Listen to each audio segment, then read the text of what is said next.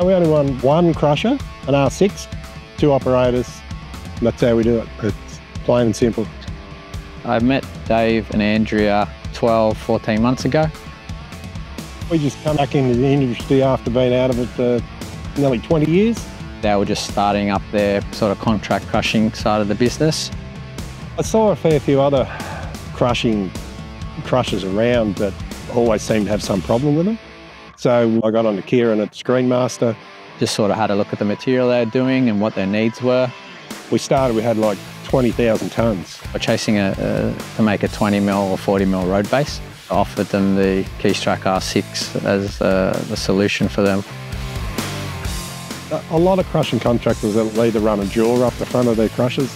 With the R6 they can handle large size rock going into it. The first application they had was a tricky one as it had a lot of sort of wet clay material.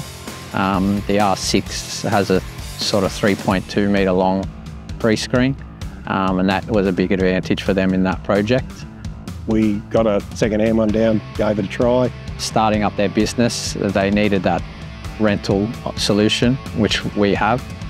With the R6 we could get in and we could do 30 or 40,000 tonnes in and out quick, and that's the key to the job, I believe. The faster you put the tonnes on the ground, the less it costs. They sort of rented that for about a 12-month period, building up their business in the background, winning contracts. We went from 20,000 to 300 plus thousand tonne a year. The R6 just keeps mowing through it.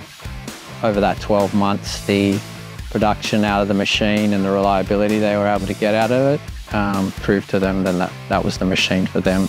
A lot of times when we're away, we just go 7 days a week. You know, we have days where we'll do 3,200 tonne, 3,500 tonne.